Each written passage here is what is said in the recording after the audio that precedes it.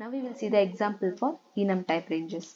In the module, I am taking 7 enums. For each enum, I am taking type def because I want to give the easier name.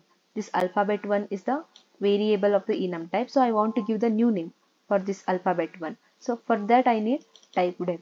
Okay. So we already discussed how to declare and initialize the values for enum. Now we will see how to access the values, how to access the elements, element names and the respective values. Okay, first what you have to do, first you have to assign one name or assign one element to the variable. Okay, now I'm printing the values here. What is the printing statement? A1 and name. Percentage 0d means it will return you the value of the element, and percentage 0s means string, right? It will give you the name of the element. For that, if you give A1, it will give you the value, and A1 dot name, this dot name method will return the name of the element, the first element. First I'll run the code and we will discuss the answers. Okay,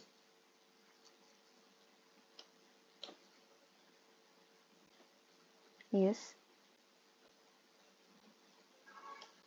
this statement a1 is equals to 1, name is equals to b. Why I am getting a1 is equals to 1? Here I am assigning the element b, right? B is which element? Second element. B is second element. Value of the b is 1 here. So it's returning a value 1 and name is b. And in the next example, a2 is equals to g. A2 is equals to g. In the second example, a2 is equals to g means where g is there, the third element, right? Third element is g here. So name of the element is g and the value of the element g is 8. So it's returning 8 and name is g. And in third example, a3 is equals to j.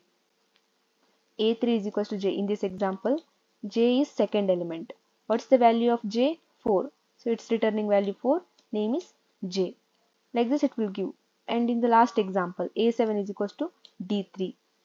In this example, a7 is equals to d3. Where d3 is there? Second element. So d3 value is 4, right? It will return the value 4 and name of the element is d3. So it is like which element you are assigning. Based on that, it will return the value and name of the element. But for that, you need to assign first. You need to give the value. You can give the value also, not only name. For example, in the first example, I am taking 2, okay, or I'll take 3. Now you can see 3 means which element? 0, 1, 2, 3. It should return the value, return the element name d. Okay, here see, name is d and a1 is 3. You can give either value or name of the element. Both method you can try. Okay, this is about enum type ranges. Next we will see enum type methods.